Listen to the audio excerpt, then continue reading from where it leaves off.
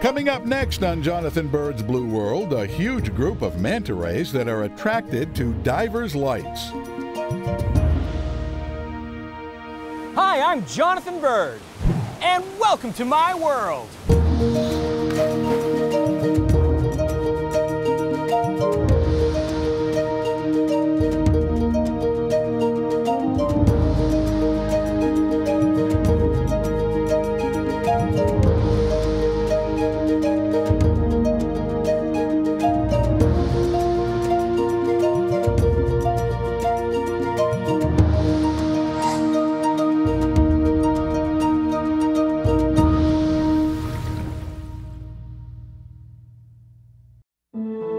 Manta rays are the world's largest and most graceful rays. They are completely harmless to people and often even curious of divers. I have filmed them at cleaning stations in Yap in Indonesia, feeding in large aggregations in the Maldives, eating grouper eggs in Florida, and hunting alongside the whale sharks of Holbox, Mexico. But here on the big island of Hawaii, the manta rays do something amazing. My adventure begins at Big Island Divers in Kona. Down at the marina, I board the boat for a unique experience unlike anything else in the world. Good? Yeah, I'm ready when you are.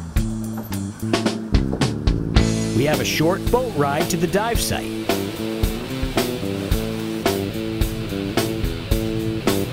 We arrive at a small cove where other dive boats are gathering, waiting for the sun to set. My guides to this dive will be Danielle Woolen and Jonathan Davis, who have each done this dive thousands of times. Soon it becomes clear how popular this dive is. Nearly 20 boats have shown up as darkness falls. As much as I'm tempted to jump in, I must be patient. The action here begins after dark. Finally, the sun sets and people start suiting up. As snorkelers go into the water, their flashlights create an alien glow. It's time for me to enter the water and see what's going on beneath the surface.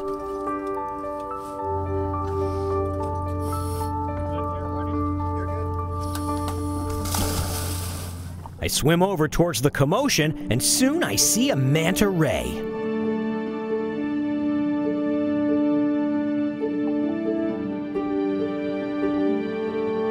Then another. They are feeding in the lights of the snorkelers at the surface. As I sink down below, I can see groups of divers holding their dive lights pointed towards the surface. The mantas are feeding in the light of their lights too. Just as a light attracts insects at night above water, light attracts plankton at night underwater. So after a while, bright lights attract a lot of plankton, and the manta rays come in to feed on the plankton. The whole ocean is lit up, so a lot of plankton swarms into the bay.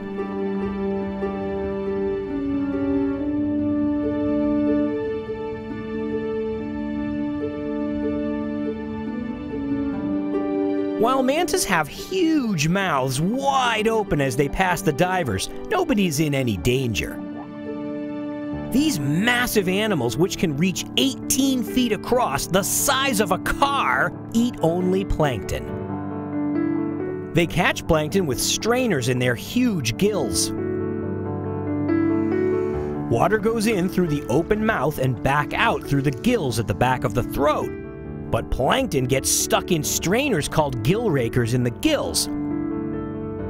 Every once in a while, the manta closes its mouth and swallows the plankton. On each side of its mouth is a fin called a cephalic lobe.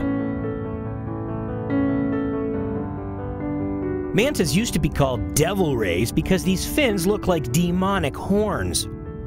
As it turns out, they're actually used for feeding by helping to funnel more water into the manta's mouth as it swims.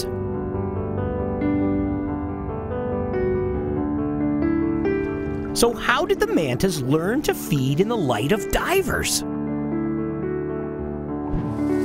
It all started back in the late 1970s at a nearby oceanfront hotel.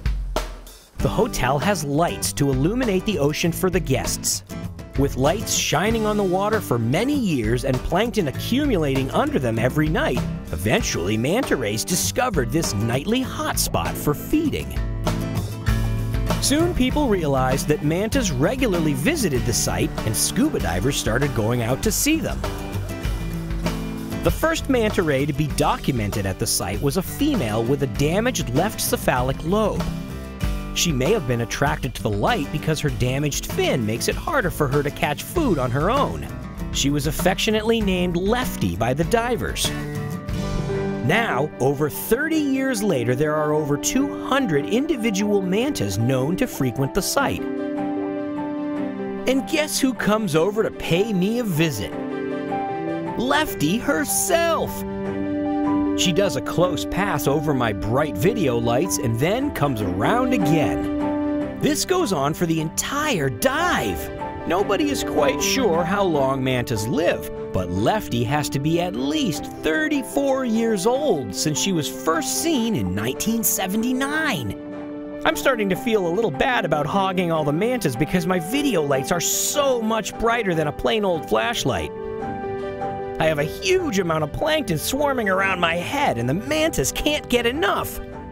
Divers are asked not to touch the mantas because being petted and touched night after night is bad for their skin and the thin layer of mucus that protects it.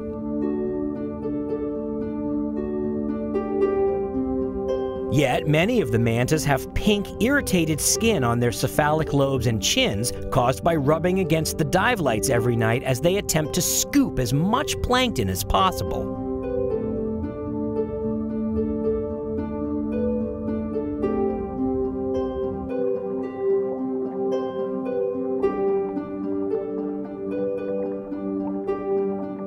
There isn't much I can do about the mantas bumping my lights and camera except to try to pull it back a bit as they swim over. Most of the time it works, but not always. As the night goes on and the other divers slowly start to leave, more and more mantas come to my video lights. Soon, cameraman Todd and I have them all to ourselves. It seems like the mantas would probably stay here all night if we did. Unfortunately, just like the other divers, we soon get low on air and need to think about heading back to the boat. Reluctantly, I leave the bottom, keeping my video lights on so the mantas can see where I am. I don't want a dozen mantas crashing into me as I ascend. By swimming slowly, the clouds of plankton are able to follow my lights, and so do the mantas, trailing behind me like hungry puppies.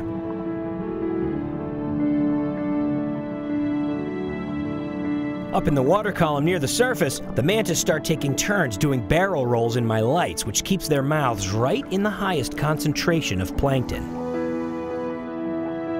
All too soon, however, I reach the stern of the boat and need to get out of the water, leaving my hungry new friends in the darkness. Soon the plankton will dissipate and the mantas will have to go back to their normal nighttime routine.